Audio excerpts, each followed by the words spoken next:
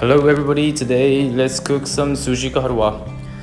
So suji means semolina and halwa means some kind of a confection. So today we're gonna make the confection made of semolina, and this is kind of a sweet kind of confection which is made from semolina with sugar and some oil, basically oil from the milk fats. So we're gonna use this clarified butter first, and we're going to put it in the pan and heat it up. So first, this oil is looking a little bit yellow and a little bit solid, but after heating it up it's getting a little bit transparent and like some liquid. So after this stage you're gonna add a little bit of almond nuts, and this almond nuts is quite nice after cooking with the oil like this. And after adding the almond nuts, next we're gonna add the raisins. This is called kishmish in Hindi. These are gonna make the nice sweet taste in this suji ka halwa. So this is quite essential for this meal. And just stir it for some while and make it cooked. And I think you can see the kishmish color is changing a little bit into darker color. And after some while you just add the suji.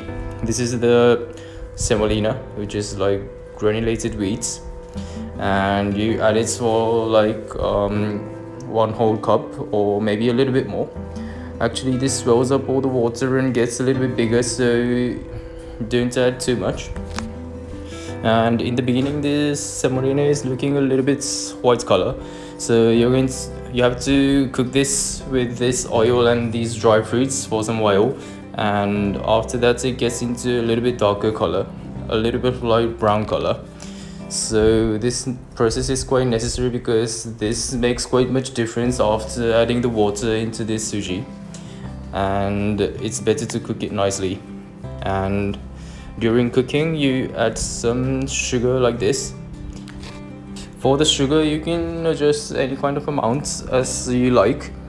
I think you can make it even without sugar also. And after adding the sugar you just stir it and wait for the whole suji to become a little bit browny color. And this stage takes a little bit of time, so maybe it's gonna be a little bit too much for if you are quite a busy businessman and not having enough time to make some breakfast. But it is gonna be nice if you just try it in some weekends or something. And as you can see, the color is changing a little bit browny, so this is coming to the nice stage. And after trying the taste, if you feel a little bit sugarless, you can just add a little bit more sugar and just stir it nicely, and that's not a problem. And usually this suji ka halwa is going to be a little bit high in calories, so it's better to add a little bit less sugar if you're gonna eat it like daily basis. And now as you can see, the kishmish is getting a little bit big and getting swelled up, and the almond is also getting a little bit into a darker color. So I think this stage is looking quite nice. So after this you're going to finally add a little bit of water.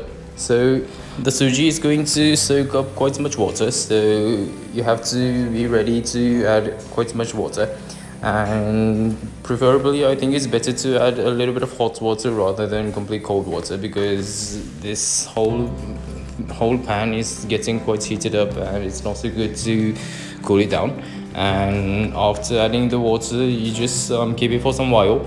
And in the beginning it's going to be like a little bit watery, but little by little the suji is going to absorb all the water, and getting the whole paste is going to be a little bit thick.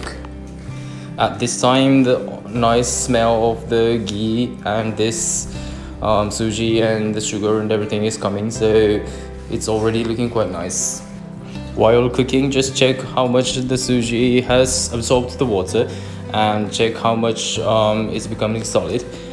And if the suji is absorbing nice enough water, it's gonna become like one single lump.